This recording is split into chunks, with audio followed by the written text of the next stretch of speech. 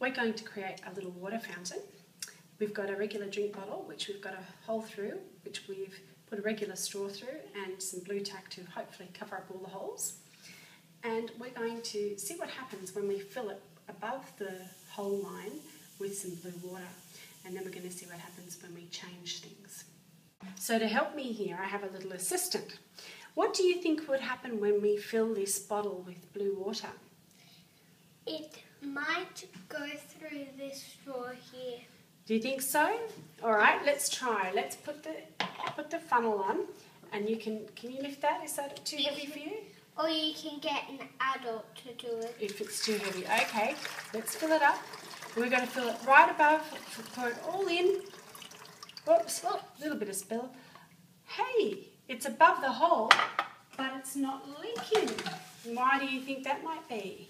Because we need to take the funnel off. Okay, let's see what happens. All right, now watch what happens when I add a balloon here.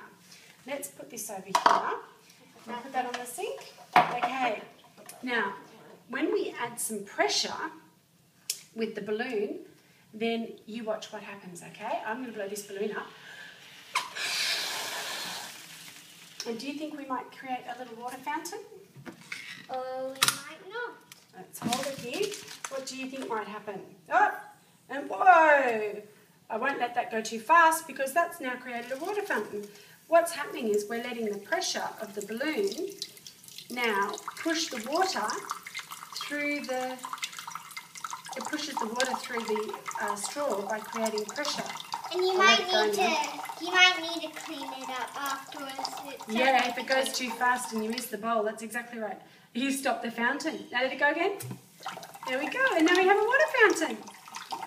You can turn it off and you can turn it on. And how do you do that? You hold the neck of the balloon. You hold that to turn it on. Yeah, although we're making a little bit of a mess there, aren't we? And then you let go to turn it on.